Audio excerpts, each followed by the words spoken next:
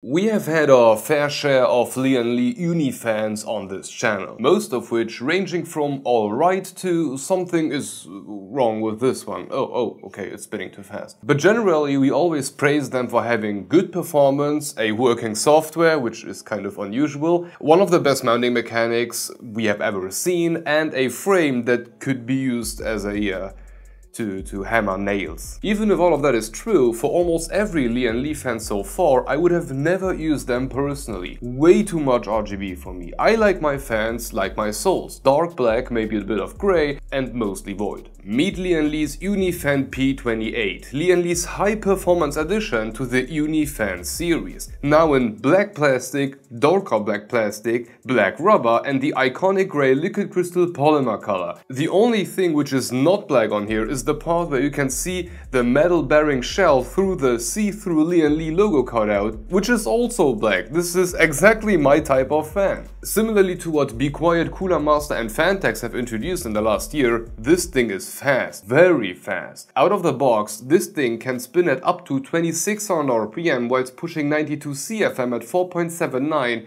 millimeters of H2O. But before we take a closer look at the fan itself, let's take a look at the benchmarks. First up is our case fan almost heatsink benchmark. For this we installed two of these in the front and one in the back of a Fantex P500. Then we let the CPU run wild with a Be Quiet Pure Rock on top without a fan in order to create inflated numbers. Allowing the P28 to run at its max 2600 RPM allowed the CPU to be cooled down to 39.1 degrees C above ambient, positioning the P28 in the upper segment right in between the Silent Wing Pro 4 and Nokia's NF-A12X25, a very good result. Then we slowly reduced the fan speed and wrote down the noise at each step, creating a noise to performance graph. On here we can see how well the P28 performs compared to some other contestants across the whole range. From start to about 70% of its speed, the P28 performs quite similarly to a Be Quiet Silent Wing 4 Pro. From there to about 40%, the P28 can keep up with a slightly better ratio,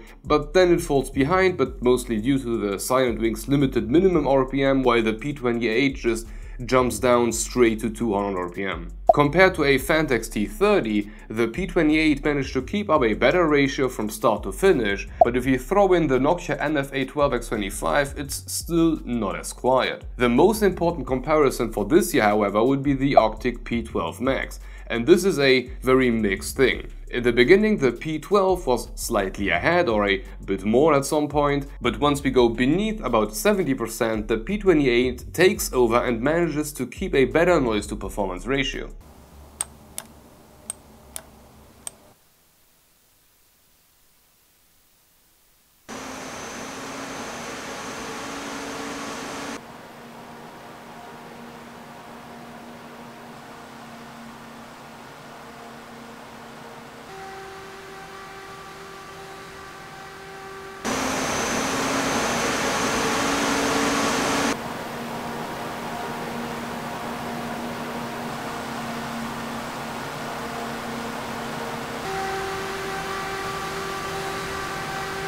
But this was only for the low static pressure requiring use cases. And luckily for this video, when the fans arrived, we were just in the process of creating the first numbers for Radiator fans using our newest companion, the Octopus. Of course we slapped it on there, but please keep in mind that we had limited time and it was only the fifth fan that we ran through it, so the amount of comparisons is quite limited for now. The Octopus is a 9900K clocked down to 4.6 GHz at 1.3 V-core pushing 145 watts. For this time we had to limit it to only be used on the 120mm Alpha Cool Monster 80mm thick radiator. From there we measured the water temperature coming out of the radiator and subtract the ambient air temperature to get the above ambient temperature of the water. Or in other words, how much can the fan cool down the water? Letting the P28 run wild at 2600 RPM allowed it to keep the water at exactly 11 degrees C above ambient,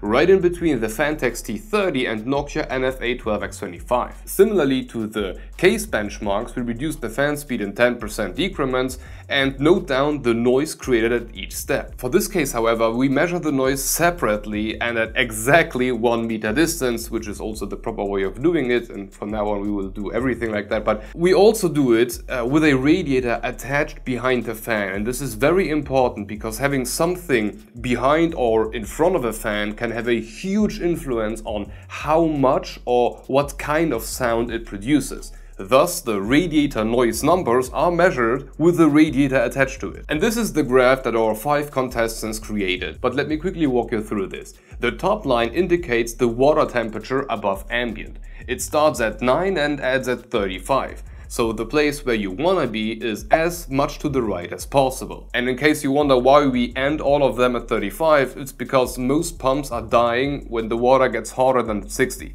So 35 plus ambient is about 60, so we end every benchmark once the fan reaches that. On the y-axis, we have the noise. We start at 36 and end at 55, which is what the T28 can push at 3000 RPM. The room ambient noise should be about 37 point something dB, which is also where most of the fans end up once they spin slow enough. For the noise, you want to be as close to the top point as possible. So both lines combined, you want to be as close to the upper right corner as possible. The lower you go, the louder it gets, and the more left you go, the hotter the water becomes. And from that unreachable perfect spot in the top right corner, meaning really cold and really quiet, from that spot you can measure the noise to performance ratio of every fan. This then helps us to see which fan is the best at what point. And what we can see here is that the overall best ratio from start to about 60% of its max speed would be the Fantex T30 with the P28 from Lian Li close behind. From there, for another 20% of their speed, the P28 takes over until the NFA 12X25 takes the lead in the very low RPM numbers. And from about 40% of their max speed going down, everything just becomes a giant blob with the differences being marginal at best. So overall, as a radiator fan, the P28 has a very good position, being exactly in between the slower spinning A12X25 and the thicker T30 and quicker. Okay, with the benchmarks done, let's have a closer look at the fan itself. These new 120mm Uni P28 are coming in either all black or all white. Measured in their thickness, they are indeed about 28mm thick, though this is mostly due to the rubber. Measure any other part and you are slightly below 28. In the center of the fan, Lian Li left a cutout to see the metal bearing while still covering it with a piece of see-through plastic, which is then partially painted again with a negative of Lian Li's logo, which unfortunately isn't always 100% precise, leading to some oval-shaped rotation. The only other outstanding design aspect would be the brushed aluminum-styled corners with those reflective aluminum, maybe, borders, which yeah, it could have been black if you would ask me. But the main focus of this thing is still the fan blade. Made out of LCP or liquid crystal polymer, these 9 heavily bent wings can withstand a lot of force than the traditionally used plastic, meaning that the thing can spin a lot faster and not worry about the fan blades straightening up so that they touch the border. So you can make the gaps a lot thinner. Similarly to other recently released fans, you can regulate the max speed. However, instead of slapping a little button or switch somewhere on the fan frame, which may or may not lead to you cutting off your finger if you miss it, Lian Li tried a totally different approach. They completely separated the max fan speed controller into a pass-through controller that connects in between your fan and your motherboard's 4-pin PWM connector. Now, I'm not sure how many people out there actually use these types of limiters, but this approach comes with something very positive and something very negative. First off, you can actually click the button whilst the PC is running and not put yourself or your fan into a dangerous situation. Plus, it's kind of convenient that you can position it somewhere reachable thanks to the magnet in the back. But the drawback of this is that you have only one, so you kind of control all of your P28s at once. So you can't have, you know, 1 or 2 fans run at max speed and then a third one run at half speed, or you need to buy a second pack to get a second controller. This can be an issue. But I still want to emphasize, you do not need to use this. Set a proper fan curve and you can use the whole spectrum of the fan in a normal way without limiting it down and taking away some potential headroom which you may need right now. Of course, limiting it down gives you more precise numbers, if you want to call it that, but let's be honest, plus minus 1% is still good. And on that note, the controller allows you to limit the speed to 22 or 39 RPM respectively. One thing that made me very happy about these is that Lian Li kept their mounting system. Just like any other Lian Li fan, you can daisy chain them together, creating a giant block. And in case you got the triple pack, Lian Li includes one of these separator cables, which will allow you to daisy chain two individual blocks to each other and then connect the whole chain with a single cable to your motherboard. Which is also designed in a very similar way like the newest UniFan V2s. Press the connector in and you're good to go. And in case you want to install the whole thing on the radiator, you can still twist and remove the leftover connectors, or hooks, or whatever you want to call these. So where do we stand? Performance-wise, those are very interesting. They are in the middle of everything. For case fans, they seem to be better than T30s, but not quite A12X25s. For radiators, they are better than A12X25s, but not quite T30s. If there is another discussion between T30 and A12X25s, those are exactly in between. It makes everything easy. It's not the best in one category, but the second.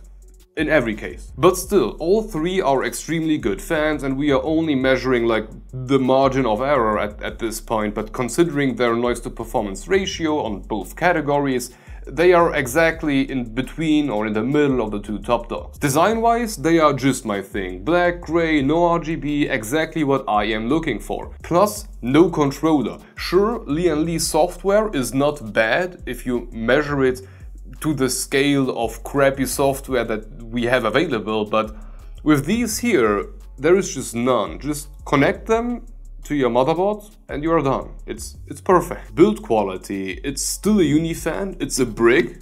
Good luck breaking it. And I love that Lian Li indented the screw holes so that you can keep using the regular length radiator screws and you do not need to look around for the perfect ones for hours like we always need to do for the Fantex T30.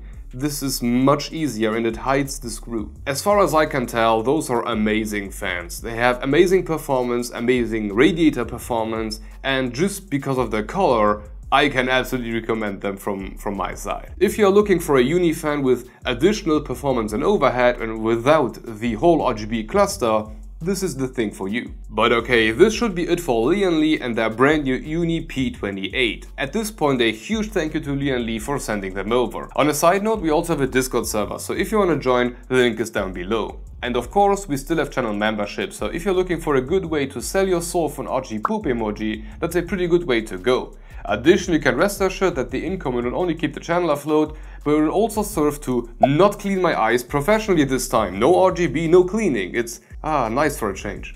Anyway, thank you for watching, and if you want to continue, have a look at our take on the V2 refresh of Lian Li's AL fans. Hope to see you in the next one.